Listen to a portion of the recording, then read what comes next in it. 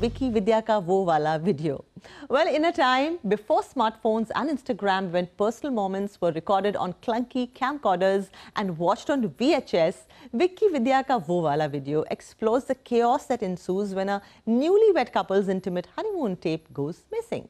Set in 1997, the film follows Vicky, played by Rajkummar Rao, a small-town Mehndi artist, and Vidya, played by Tripti Dimri, a doctor, as they embark on their honeymoon to Goa. Eager to capture their intimate moments on camera, they film a private video that soon gets stolen, leading to a frantic and comedic search of it. What could have been a straightforward comedy of errors quickly spirals into a bizarre mix of slapstick, social commentary and even supernatural elements. Rajkummar Rao, one of the most versatile actors working today, tries his best to carry the film. His portrayal of the everman Vicky has moments of charm, but the script offers him little room to fully shine.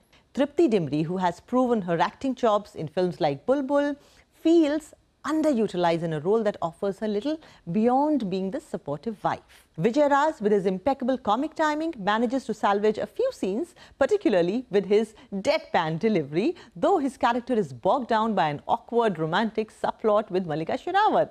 Sherawat, making a return to the screen, embraces her role as a small-town seductress, but her character feels more like a caricature than a fully realized person. Raaj Shaandilyaa, known for his previous hit Dream Girl, tries to replicate the formula of mixing risque humor with family values. But Vicky Vidya ka wo wala video never quite finds its rhythm. The script vacillates between slapstick, comedy, social satire and even horror without ever fully committing to one genre. What begins as a promising comedy about a missing tape quickly develops into a cluttered and confusing narrative that loses its focus. The film's biggest issue lies in its inconsistent tone. It attempts to tackle modern ideas of privacy and gender roles in a pre-digital age, but undermines these efforts with outdated jokes and unnecessary fat-shaming, slut-shaming, ageism. In a baffling twist, the film introduces a supernatural element in its final act, with a ghost making an appearance in a nod to Rajkummar Rao's hit Stree. This shift feels jarring and unnecessary, adding to the film's already overcrowded narrative. What could have been a simple, funny tale about a couple trying to retrieve a lost tape turns into a bizarre mishmash of horror, comedy and activism. By the time the ghost shows up, the film has long lost its way.